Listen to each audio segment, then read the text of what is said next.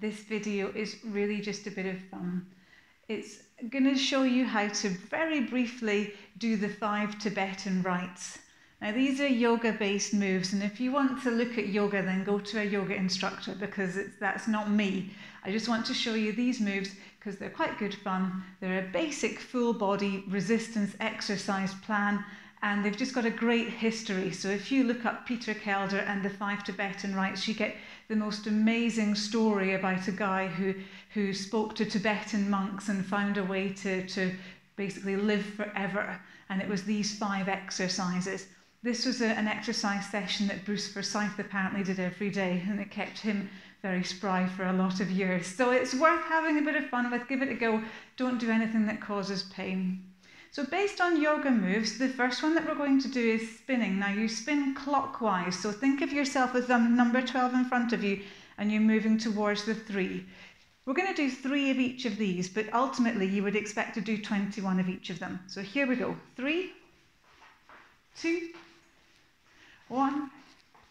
And you can expect to feel a little dizzy here. That would be quite normal.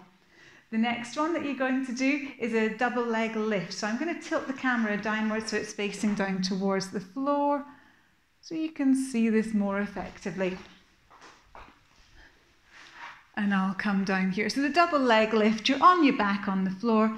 Inhale to prepare, exhale to lift your legs up. I'm not pushing with my hands here. And we're going to do 3 of these. That's it, so the double leg lift. 3 now of a move that in yoga is called camel pose. You bring your hands onto the backs of the thighs here and you reach back behind. Come back up and reach back behind. And we'll do one more here. Reaching all the way back.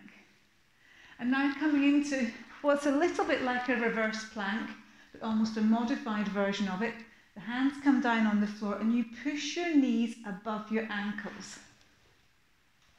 Now, in the original recommendations, they recommend that you fling your head back here. But I think that's quite a crank on the neck, so I might recommend that you just keep looking forward for this one. The final exercise that you're going to do here is downward and upward dog. So ones that you see quite often in Pilates classes, in yoga classes, sorry. So you're going to come into your upward facing dog. Inhale here. And into downward facing dog, and we'll do 2 more.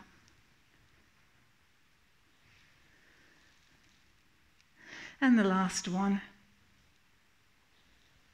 So that's a fun way to just get a bit of stretch and a bit of movement into your day.